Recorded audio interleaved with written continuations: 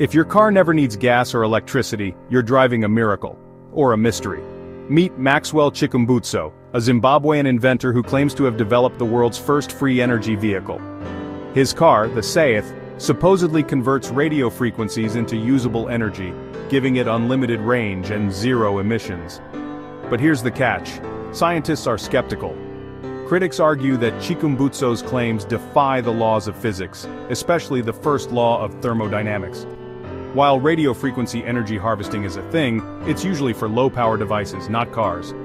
Despite the doubts, Chikumbutso isn't backing down. He keeps his technology a closely guarded secret, citing past persecution and the need to protect his work. So, is the Saith car the future of energy or just a fantastic claim? Only time and some solid scientific proof will tell. Stay curious, folks. Don't forget to like, subscribe, and share for more intriguing stories.